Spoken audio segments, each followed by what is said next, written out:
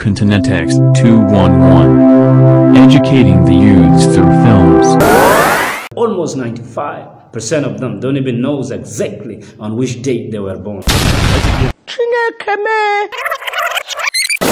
Beautiful ladies and gentlemen of South Sudan, this little message is for my fellow South Sudanese who are celebrating their birthdays every day on Facebook. Something is wrong somewhere.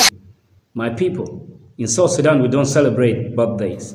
We only celebrate Christmas days, we celebrate New Year's, we celebrate Independence Day, Martyrs Days, and Ramadan. South Sudanese are celebrating their birthdays when almost 95% of them don't even know exactly on which date they were born. They just get money, predict a date, go and celebrate. Hey! Especially ladies. Really? Pretty ladies. It's too much. Pretty ladies celebrate their birthdays even twice a year. Twice a year.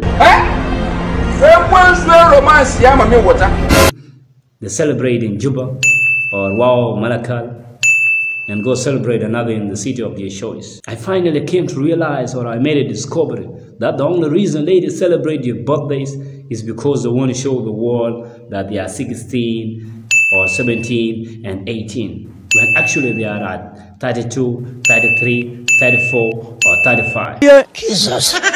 My sister, instead of you celebrating your super sweet 16 at your super sweet 35 of age, you should be celebrating your marriage anniversary.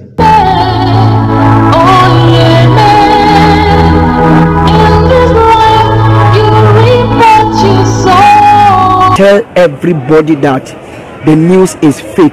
The fake is news. No.